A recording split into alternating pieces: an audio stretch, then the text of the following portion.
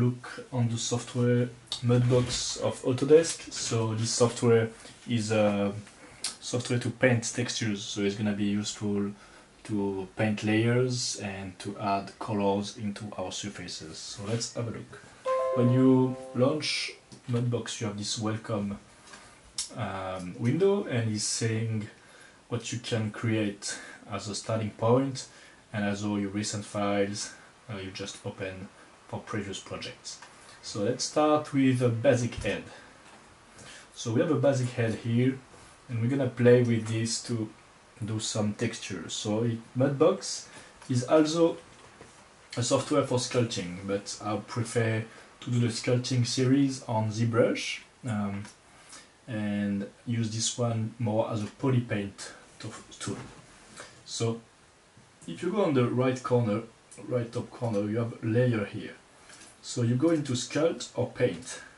So you want to be in the paint mode, and you want to be on the paint tools here. So you're gonna use the paintbrush here, and when you're gonna click one time using the paintbrush on your character, you're gonna ask you to create a new layer. So you're gonna call this base. You can see the size of the file, the type of format and extension, so TIFF, and what channel are you painting. So for now we're just gonna paint the diffuse in a 4K TIFF. Press OK, and here now on the layer we're gonna see diffuse have a new layer called base with a strength of 100. Basically we're gonna play in this 3D view. So like Maya, if you do Alt and left click, you can rotate in your object. If you do Alt and right click, you can zoom and unzoom. If you do middle click, you can pan into your software. So pretty useful. Basically here, we're gonna go into File, and we're gonna do, so it's the same as Maya, but we can see like import, export, and recent files. Okay, so what we just want to do is we are here, and on the side here you can see there is the color we are painting. So let's put a vivid red, and there is also the size, the strength, and if you want to mirror or not what you're doing. So you see there's this stuff coming on the middle saying this is what always gonna mirror. So we're gonna just mirror in X for now, size on 9 and strength on 100 on the basic material. So now if we paint, you see you left click to paint, you're gonna have this painting coming on the geometry and adding the color. So depending on the level of subdivision of your geometry, you're gonna have smoother textures. So like here you can see it's a bit blurry, so if I just Shift D to add level of subdivision, now my paint gonna be a bit more smoother. You see?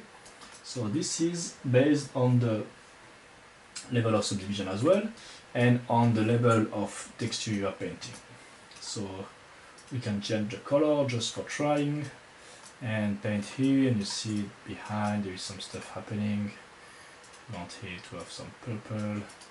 Okay, so this is the way to poly paint in Mudbox. You have here multiple materials, so you can see the strength. If you go to less than 100, it's like a layer, like an opacity mode, and you can see it's going from 0 to 100.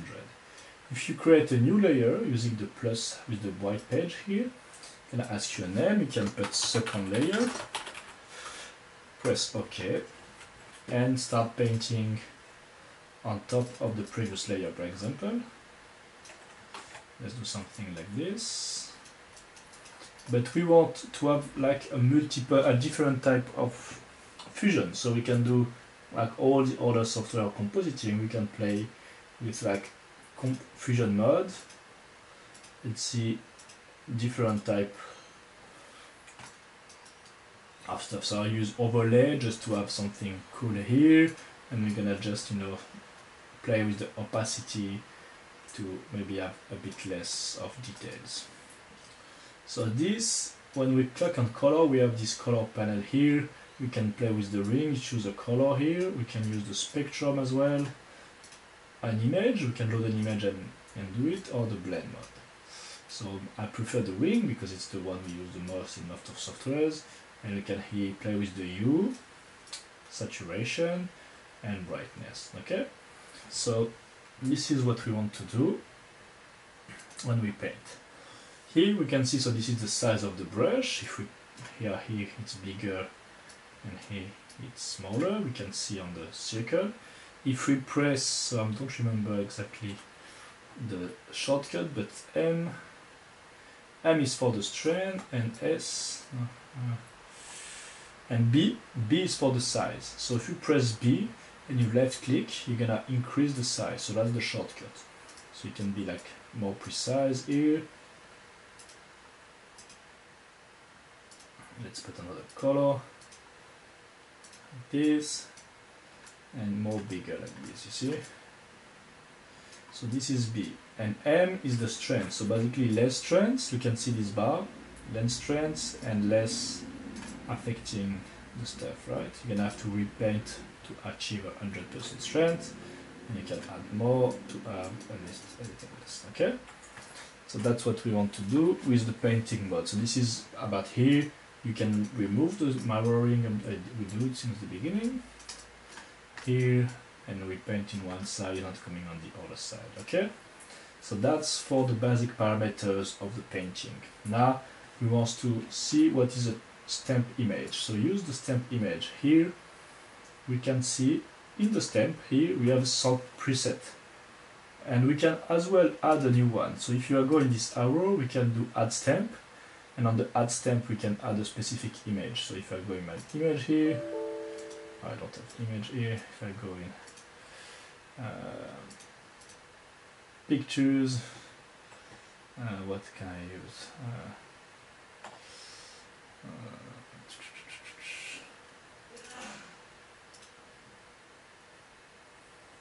This TV. Yeah, so you see this logo, and this is can be a stamp. So here you can play with multiple stamp, randomize. So let's remove the layers. So we have here this trash here. We're gonna press it once, twice. So we can see now we're back on the base. We remove the base and we create a new layer called like stamp. Press OK. So just create a new layer. If you want, you can also create a new scene just to see what's happening on the stamp.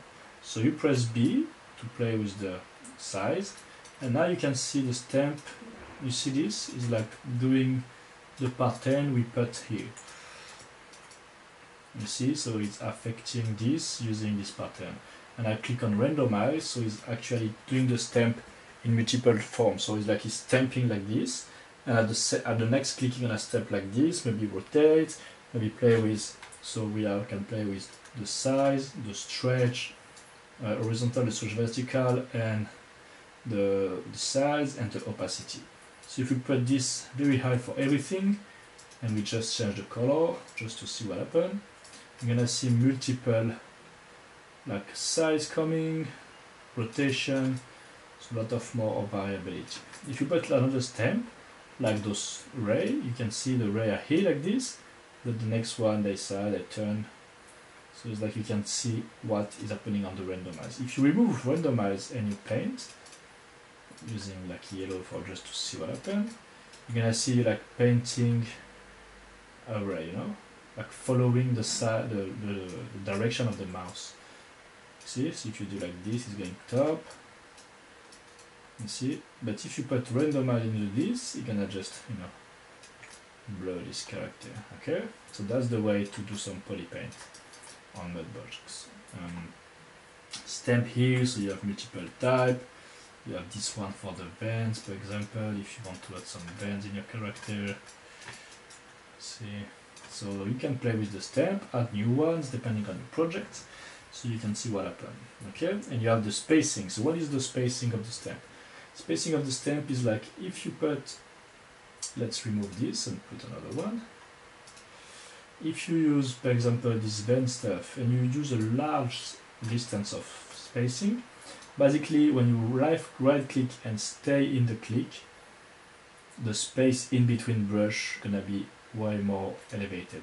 if you put this to like 0, it's like painting straight on the way. So what I'm doing here is I right click once, just painting, and if I put the distance and I do the same right click, a left click, and I have here is like doing 1, 2, 3, you see, more like sparse based on the spacing. So you can put the spacing you want to play with that and have some fun, okay?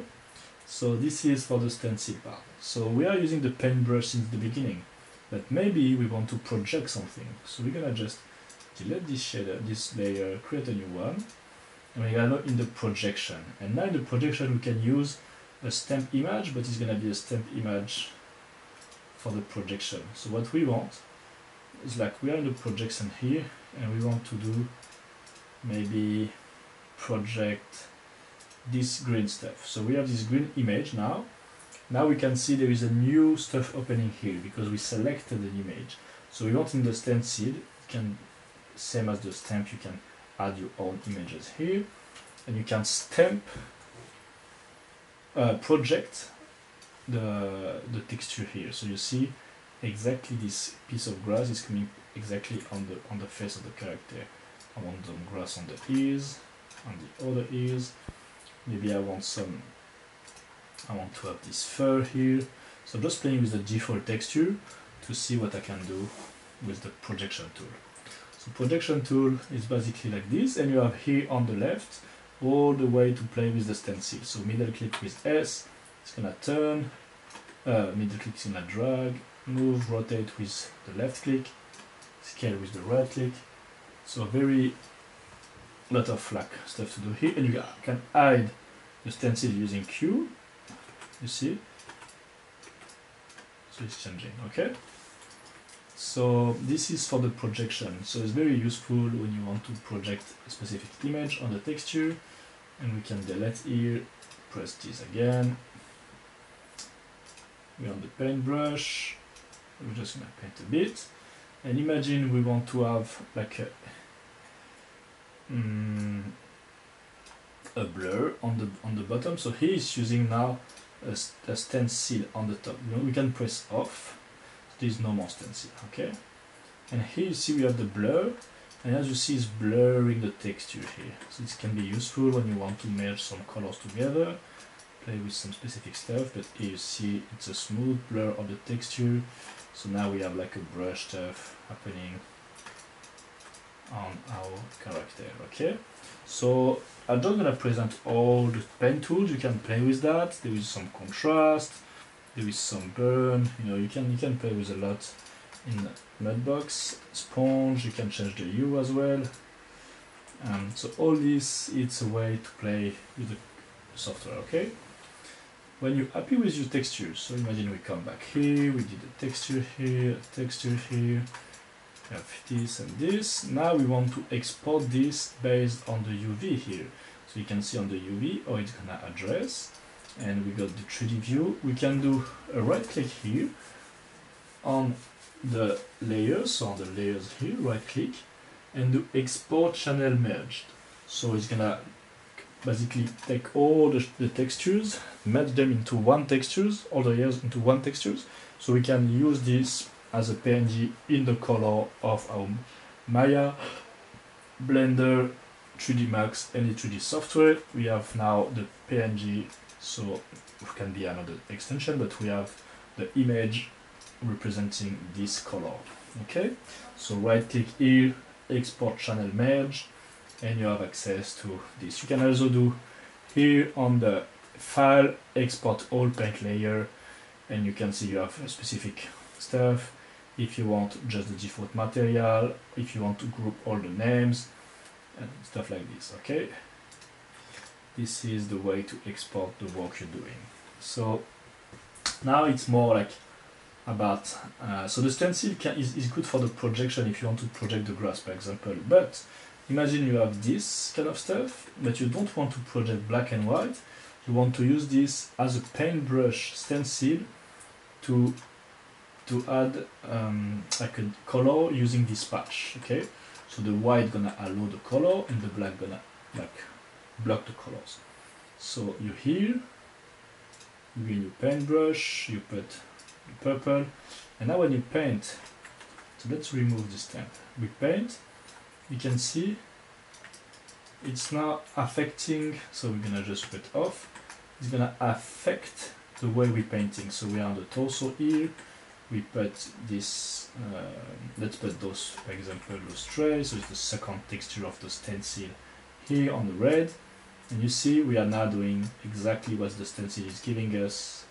It's like some stray and some very horizontal lane, some vertical lane, and yeah, this is something we can do with this. We can have maybe some noise or some dots, you see. So all this is part of the stencil, but on the paintbrush mode, not on the projection mode. So you're painting through this stencil, and same as the projection mode, you can move the stencil, rotate the stencil, scale it, and play with that. Okay, so I think that's all we're gonna cover today in terms of like color in Mudbox. That's a good introduction.